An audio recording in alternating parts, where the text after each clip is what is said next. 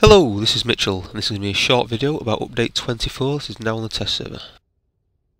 One of the big things in this update is the new Tier 4 Inner Sanctum alerts, but that was covered in the last video, so I'm going to talk about the seasonal and some of the other patch notes. St. Patrick's Day, so the new seasonal. It's got a new entry for it. This is Oracle. You're going to have to bear with me here. Metropolis seems to have a leprechaun problem. It's Mr. Mixia's Spitalik, an imp from the 5th dimension. He's set up shop in the watchtower and is trying to annoy us all to death. Do me a favor and see what he wants. Greetings and salutations, Earth idiot. I am Mr. Mixia Spitalik, a being from the 5th dimension.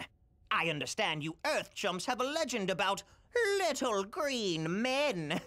Well, how could I resist? Gather all 33 of me golden coins from pots of gold all over Metropolis.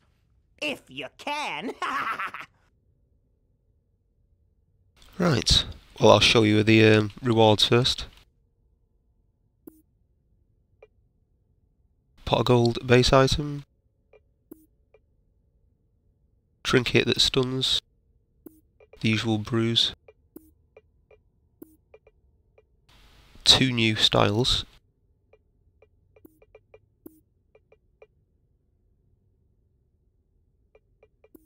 And the usual stuff. You might be able to remember what you have to do here. Couple of taps to drop it. Get your hands off of me golden coins! Oh, now aren't these little ankle biters adorable? And he's just there to be annoying. Drop stuff on you, spawn stuff.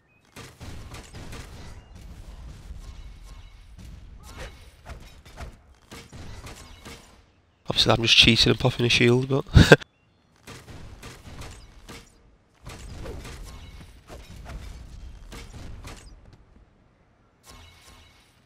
No more golden coins for you! And that's what you have to do. As you can see, they're not hard to find. Help! Help! And it does do different things on each one. Hands off the stash, Earth chump! Those are my golden coins! Didn't do anything there. Psych! Fools! Wonder why that was green. That's a new one.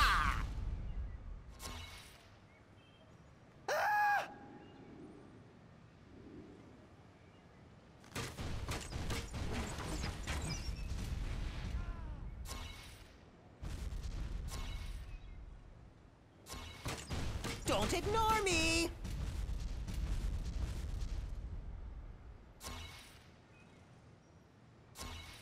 Come talk to me now! See what it does if you do ignore him. Yes. You think you can roll me? I'll roll you!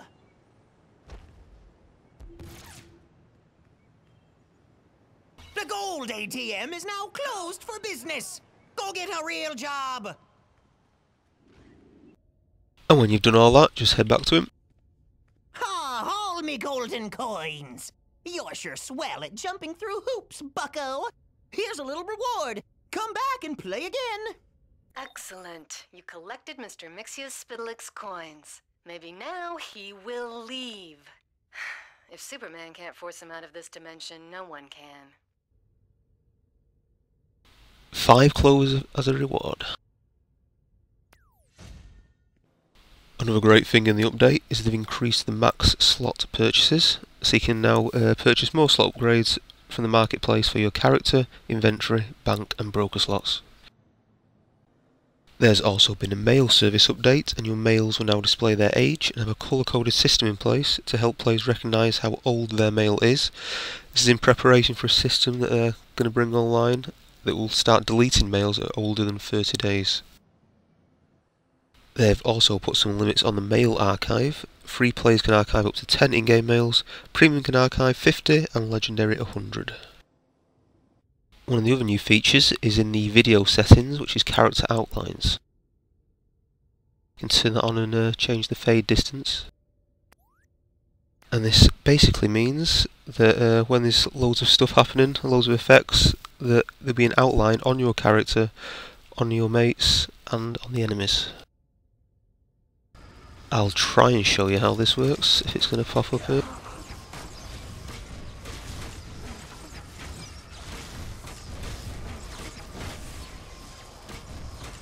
Right, we can see it's working on me, and on that enemy on the right there.